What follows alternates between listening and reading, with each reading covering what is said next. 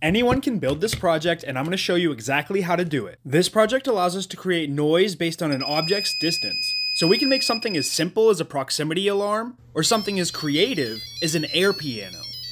For this project we need an Arduino, a distance sensor, an active buzzer, a passive buzzer, about 20 jumper wires, 3 1000 ohm resistors, 3 different color LEDs, and a breadboard. Start by printing out your hookup diagram. Head to github.com/tsjelectronics.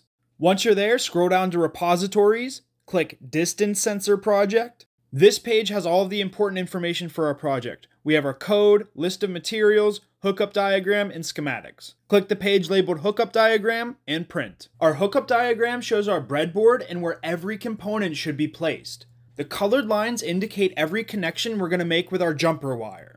First, we're going to place all of our components onto our breadboard, and then we're going to make the connections with our jumper wires. First, let's place our distance sensor. Look at your hookup diagram and try to place the distance sensor in the same spot on your breadboard as it shows in the hookup diagram. Next is our LEDs. Something important to note about LEDs is that LEDs have polarity. That means that they have a positive and a negative lead. Our LEDs have a long positive leg and a short negative leg. Give the long positive leg a little outward bend so that it's easier to distinguish from the negative leg. Then pop it into our breadboard. Do this for all 3 of our LEDs and make sure that the positive leg is facing the left-hand side of the breadboard. Our last component is our active buzzer.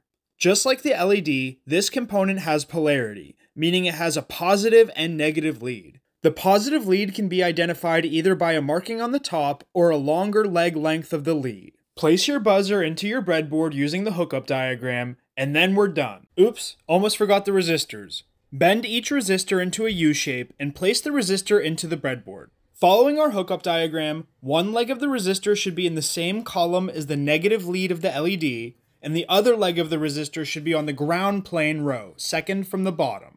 Okay, our project is half done. Now we just need to make our connections. First, we're going to start with our power connections.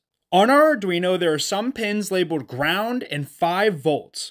These are our ground and voltage sources. Connect the 5V pin of our Arduino to the voltage source line of our breadboard. The voltage source line is the entire first row of holes. These are all connected underneath the breadboard and will provide power source for our ultrasonic sensor. After we make the connection, go ahead and put a scribble through the 5V line. This helps me keep track of which connections I have made. Next, take a jumper wire and connect the ground pin of the Arduino to the ground plane of our breadboard. The ground plane is the row directly above the voltage source plane. The ground plane provides a ground return for all of our components. Now let's make the connections for our distance sensor.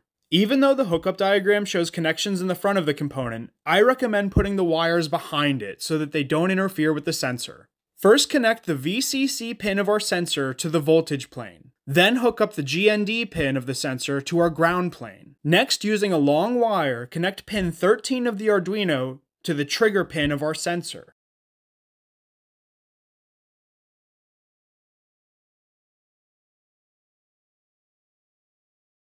Last, connect pin 12 of the Arduino to the echo pin.